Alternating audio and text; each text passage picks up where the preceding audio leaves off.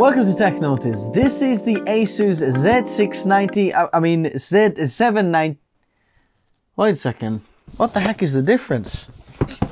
Z690, Z790, they look very similar. And it can be confusing. What's the difference? So in this video, we're going to try to find the differences between these two top-level creator motherboards. Let's go. Looking for a cheap way to license your Windows? Check out WhoKeys through the links in the video description. Make sure to use the code TN20 to get a 30% off. Paste the license to the activation settings and you're all done. This license is for Windows 10, but you can upgrade it to Windows 11 for free. They also offer Microsoft Office 19 license. Use the same code TN20 to get a 30% off. Check out WhoKeys.com in the video description below. Now usually I focus on only one of the motherboards to do really in-depth overview of the motherboard. But when I started looking at this motherboard and really diving deeper into it, I had one massive question. What exactly has changed since the Z690? Because it looks pretty much exactly the same. So when you're going to put these on the ASUS website and try to compare these motherboards, it's not very accurate just because ASUS has made some typos and some text differences. So even though you're looking at different things, they look like they're different but exactly the same thing, or sometimes they're missing one feature out from the other one even though they have it. So the comparison on ASUS website isn't exactly, correct. For example, if you look at the back of the motherboards here, this is the Z790 and this is new. You can see that everything is pretty much the same. You can see here this big sign that says PCIe Gen 5 and says 16 gigabits per second per lane. What the heck is this here? The newer one obviously says 32 gigabytes, which is the correct one. PCIe Gen 5 is 32 gigabits per second per lane. What's this here? Why didn't we see this before? That's PCIe Gen 4, so they just copy pasted this from Gen 4. Then if we're looking at like all the specs in here, so for example the back panel IO is exactly the same. The USBs are exactly the same, wireless Bluetooth exactly the same, apart from the Z790 actually supports Bluetooth 5.3 as well. So it's interesting. Here we see version 5.2 hardware ready. So it was probably waiting for software update or some, I don't know. Anyway, the LAN is exactly the same, but on ASUS website, when you do the LAN comparison, you can see that one looks different than the other one just because they've missed out the AQution like kind of name on one side of the things. Then we have the audio features, and if you look at the thing, one is like 8-channel high definition audio and one is 7.1 surround sound high definition audio. You're like, which is different? Well, they both use the S1220A audio codec, which is actually exactly the same. 7.1 is 8 channels, so it's exactly the same thing, just the wording is slightly different. It's exactly the same. The CPU, Z690 says only 12th gen, but actually it does support 13th now as well. Z690 chipset, Z790 chipset, memory exactly the same, graphics exactly the same. Expansion slots here, now that is slightly different, and we're going to talk about that in a moment. And storage is exactly the same as well. So then, let's have a look at the Z790. Let's see what has changed then. What do we get in here that's different? Okay, Wi-Fi antenna. I bet that this is exactly the same. I'd be surprised if it hasn't. Exactly the same one. And I don't know, they don't need to change it right now because it is very, very good antenna. We have the motherboard. We'll put that on the side. Then the instruction manuals. Then, oh, okay. We get an extra ruler. The Z690 didn't get the ruler, but the X670E from ASUS as well, the ProArt one for the AMD systems, obviously had exactly the same thing as well. So that's cool. We've got one little rubber cover slot here. That's extra, that's different. DP cable, we've got these standoff stickers for the M.2s if you need them. Some SATA cables. How many SATA cables do we have? 4. So all of them are exactly the same. And we have also the front panel plug here, so you can put all your front panel kind of headers in there and then plug it into the motherboard. Makes the building process slightly easier. Okay, on the left side we have Z790 and on the right side we have Z690.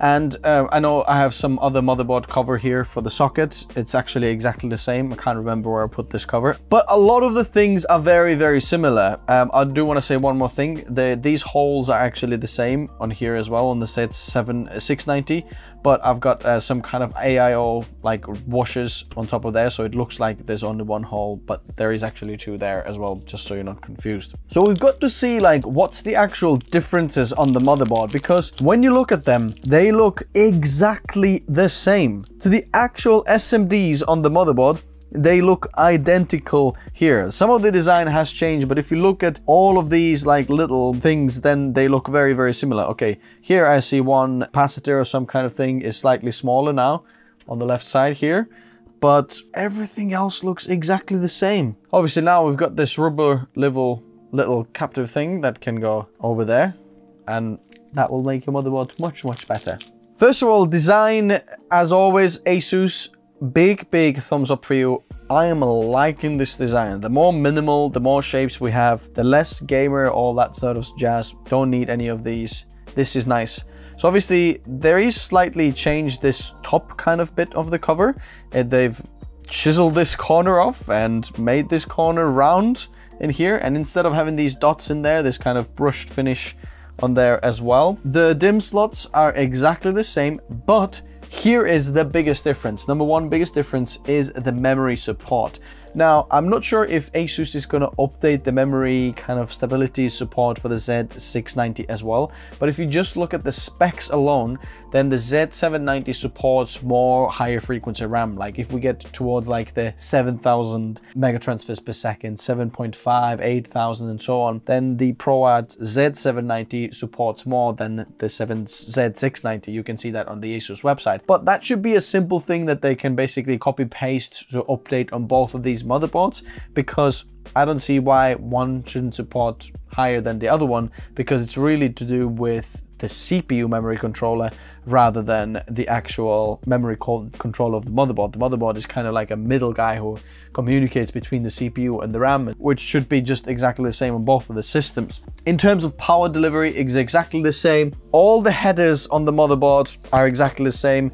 Another thing I can see a difference here is we've got a little corner here that's different here. Obviously here we have typed in M.2 PCIe 4.0, 4.0, 4.0, but now we have nothing in there. We just have these cute little corners, and I like that. We don't need to write this on the motherboard. We probably know that already. We don't need to type this on the motherboard. Put it in the marketing material on the box, yeah, but not on the motherboard. I like when it's a bit more cleaner, so that's a nicer thing here. That crystal sound has slightly changed here as well, even though it's exactly the same thing. But second big thing that has changed is this. ASUS, thank you for this, okay? Every single motherboard from now on should have this. The GPU release button here, instead of having just manual trying to put your screw here. As you can see, I have used this loads. You can see screwdrivers, scrape marks in there because I've literally just opened the GPU here I don't know how many times. That is much better. Just push the button, it opens it. Why haven't we thought about this before? This is brilliant. Okay, I'm just literally diving deep into the nitty-gritty of both manuals to see really what is the difference. And third big difference between these motherboards is the expansion slots. The Z690 has this bottom expansion slot here. This is X16 slot, but even though it's only X4 pins are in here basically. So on the Z690, this is Gen 3, so PCIe 3.0 X4 slot here, even though like full size, so you can have some full lockage of cards and all sorts. On the Z790, this is PCIe Gen 4, so X4 slot. So in theory, you could have an extra M.2 slot in there as well. But all the rest of the things are exactly the same. Both of them have two PCIe 5 slots. So the first one is X16 slot, and the second one, when you put anything in there, it's going to be X8 slot. So both of them run exactly the same. And the M.2s here aren't PCIe Gen 5 either. So the Z790 doesn't support Gen 5 SSDs either. Only one singular heatsink on the top and the thermal pad on the top. No difference if you're looking at the other ones as well. The screws open a bit harder than on the Z690. So exactly the same. just one heatsink there, and here exactly the same. So the heat sinks even are exactly the same.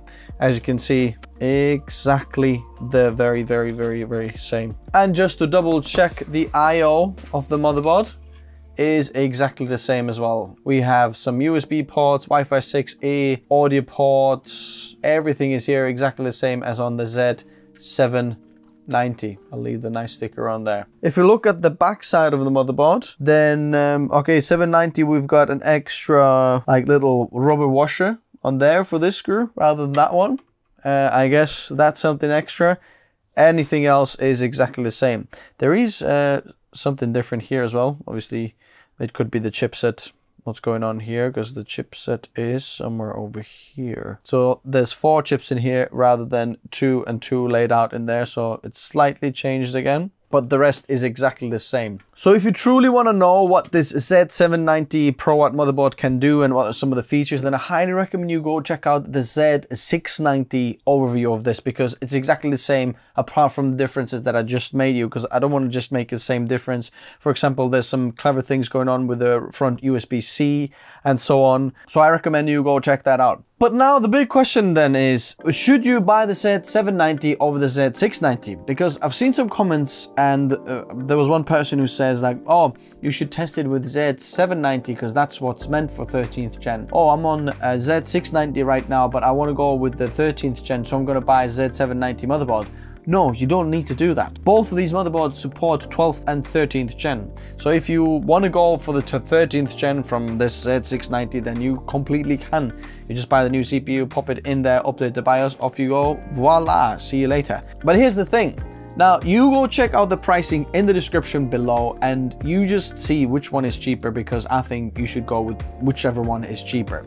Now, the Z690 is most likely going to go out of production faster than the Z790 because that's newer board, has tiny little features better than the Z690. But if you can find the Z690 cheaper than the Z790, just go with the Z690, no problem at all. Just exactly the same motherboard, you get exactly the same performance, everything is just the same, right? I don't see any difference. Okay, I do see like tiny minor differences, but it doesn't make a difference in terms of which motherboard you're going to go for. The performance is going to be exactly the same and the main features are exactly the same. Just tiny little usability things are better on the Z790. But knowing probably the price difference between these two, the Z690 is going to be a much better pick. But if you're wondering which PC to build that is the best for you, the best bang for buck created PC for you, then check out the links in the description. There's a PC build guide there, 4-part video series. You pick the video that's closest to your budget and then you can configure it up and down and then just get the best performance for you. I'll explain everything in the video. Everything's in there, and even one of the motherboards is supported or suggested over there. So go check that out. Thanks for watching, likes and subs, and I'll see you next time. Adios.